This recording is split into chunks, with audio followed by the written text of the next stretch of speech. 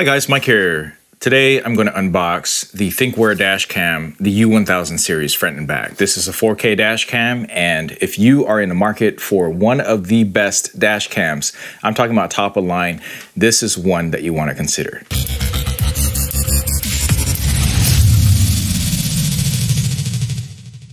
So U1000 is a dual dashcam series with a front 4K camera and rear 2K camera, and it has a lot of features that you will not find in a lot of other lesser dashcams. So this will run you retail about $400, but I think that for a lot of you that are interested in high-end dashcams that are cloud connected, this should be on your short list of dashcams to consider. All right, so this is the U1000, of course. This is a 2-channel version, and mine comes with 32 gigabytes, but it has expandable storage.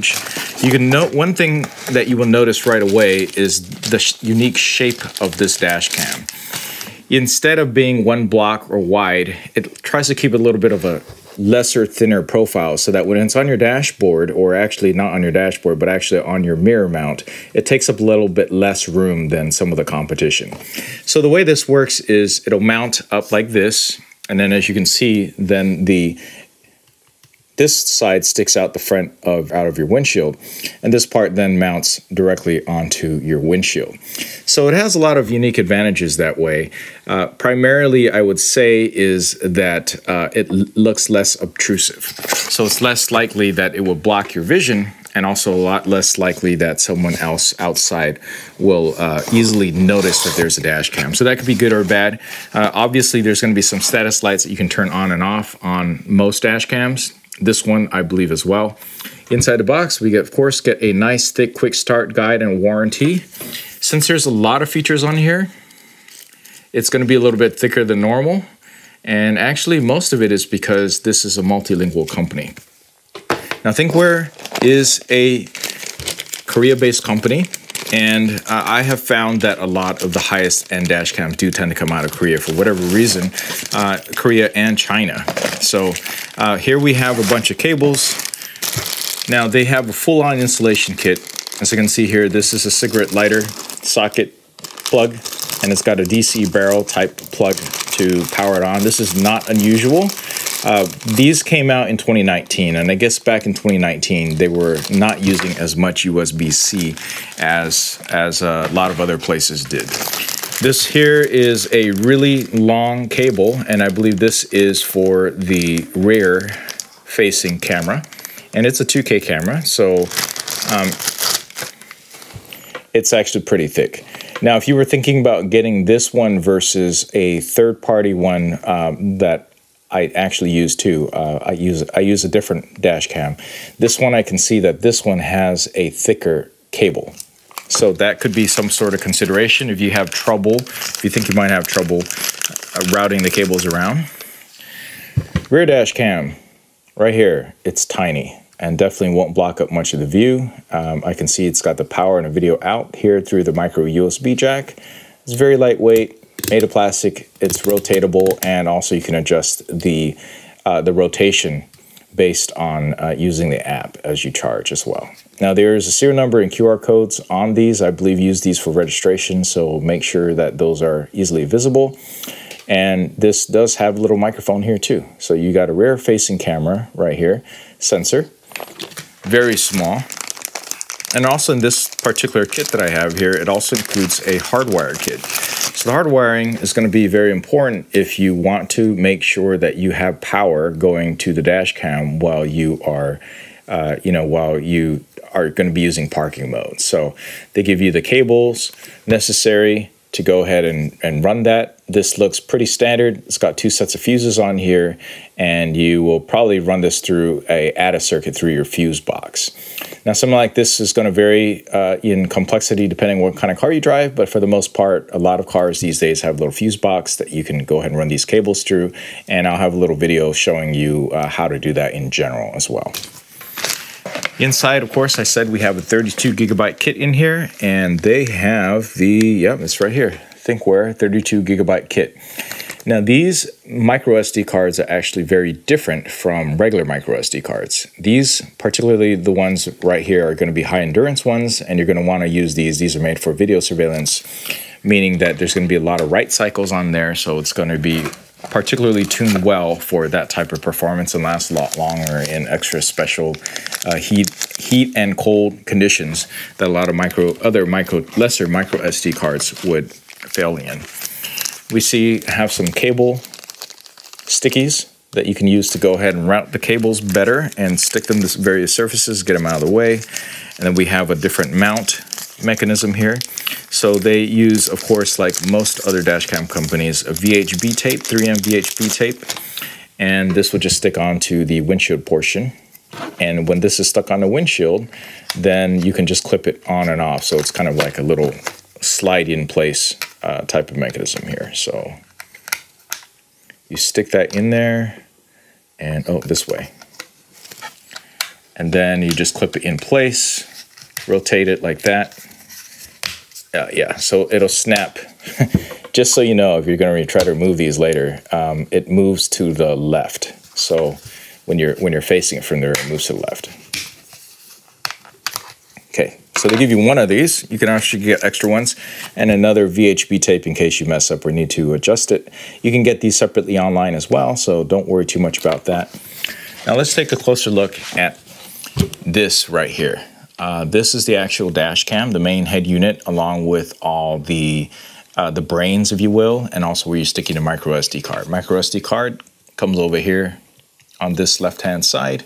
We have some indicator lights on here that show GPS. It shows whether or not it's recording, and it shows whether or not it's got Wi-Fi on. There's three other different buttons on here. First one right over here is power. Next we have Wi-Fi. Next is microphone on and off, and a corresponding status display light to let you know what's really going on.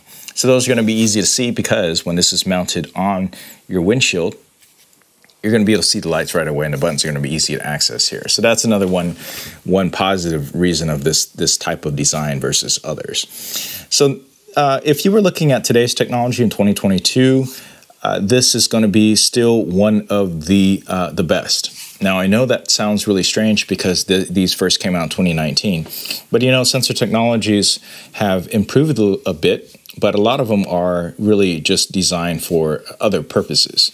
So I hope that they'll have a refresh sometime soon, maybe next year or something like that. But this is still what we're looking at is a Sony Starvis sensor of a type that I will link over here. And this was going to go ahead and record in full K resolution on here. Now, I do believe that there is a polarizer that you can attach on here that will go ahead and improve the quality. And it is included here in this little other bag that's also here. And this is a permanent stick-on type of polarizer. I highly recommend this for most cases. And that's going to help it cut through the glare on your windshield. As we're all going to get some, and this will help cut it down. Now, on the flip side is you're going to lose maybe about quarter to half a stop of light, which means it's going to darken up the image a little bit, but for the most part, it's going to make a lot more sense. One area where you might not want to stick this on is if you only drive at night or really dark conditions, in which case you probably won't see too much benefit from sticking this on. But it's really nice that they add this included in the kit. Typically, when you get a third-party polarizer, they're going to charge you $30, $40 or so. And the fact that they include nice little stick-on is a very nice surprise. It's a circular polarizer filter, of course. They give you instructions how to stick it on, what the proper method is, and the guide point is top to bottom. And then we actually have a little cloth to help you clean up your lens. Really nice touches on here. There's a customer service information card here, and also information about connecting it onto the Thinkware cloud, connection and service tutorial.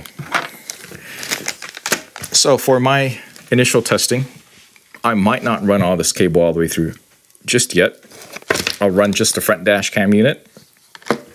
I'll plug it in to the cigarette lighter socket, just to get the power in through it, get that tested. And in the future, I will follow up with some footage and videos of the rear dash cam. And then, of course, I'm going to compare this with my other 4K dash cam, which some of you already know that I use, which is the Blackview 900X, which is also cloud connected. And I see that some of the differences in the design and the quality of the build, I want to say that overall, my first impressions probably give it over to the Thinkware. I think the Thinkware appears to be a more premium product.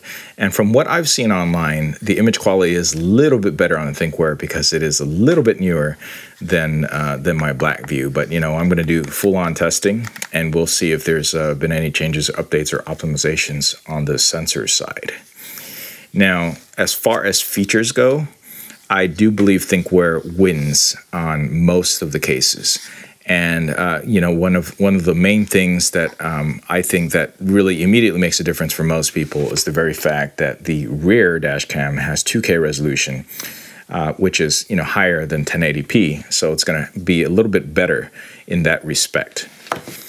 And then I suppose another thing that is going to make more sense for some people who tend to have to park their car a lot is the very fact that there's actually over here on the right-hand side, we have the video in, okay, from the rear dash cam, and then we have a DC in. This is for the power, and we have an external slot over here, and then we have a radar slot here. Now, the radar will work with a separate accessory that you pay $90 for, or basically $100. I'll have a link down below for that, and that will give your dash cam a better parking mode by using radar technologies to sense whether or not there's someone coming and then record only then. So it helps to make sure that your battery life lasts a lot longer, and so that it doesn't record a lot of wasted stuff.